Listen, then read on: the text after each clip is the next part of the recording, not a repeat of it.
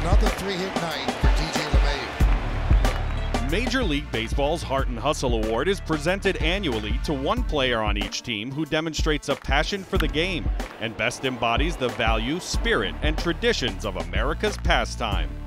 The Yankees' 2019 recipient is infielder DJ LeMahieu.